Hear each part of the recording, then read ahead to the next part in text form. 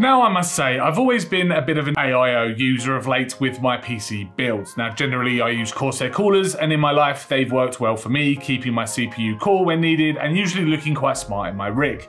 However, I have got the chance to check out the Deepcool AK620, which is an air cooler complete with a large radiator and 2 fans, and that's pretty much it. One cable that plugs into your motherboard, and the installation is a simple process too. It's a bit of a hulk of a cooler, but I must say it does look really smart as well.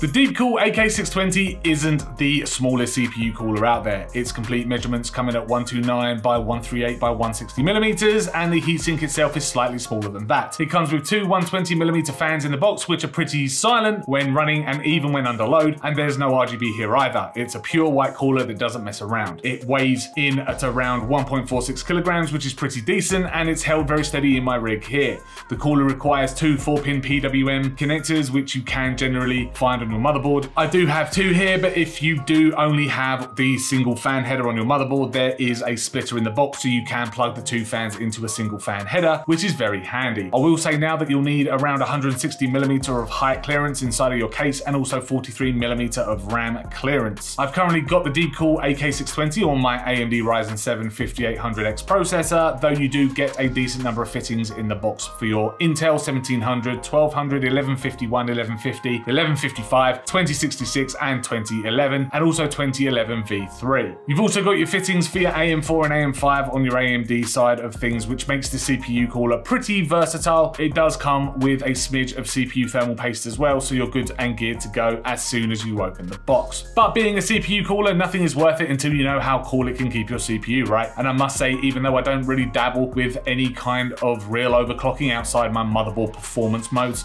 the cooling capabilities of this AK620 is great. Now the idle temps when my PC was just sitting there really doing nothing, it managed an average temperature of around 51.4 degrees with a low of 45.5 degrees. Running a Cinebench benchmark, a single core test gave me an average temperature of 68.9 degrees, though it did run up to 72.5 degrees high, and running a multi-core test, this is where we saw the cooler get put through its paces. It was running an average temperature of 90 degrees with a high of 90.3 degrees. Now, of course, you're not going to be constantly pounding your CPU like this, hence it being a benchmark test, but it is good to know that it wasn't throttling for a sustained amount of time. And to be honest with you, I was actually impressed with the AK620 and how it performed, even when playing games as well. The Deepcool AK620 is a decent looking cooler for sure that performed really well for what I needed.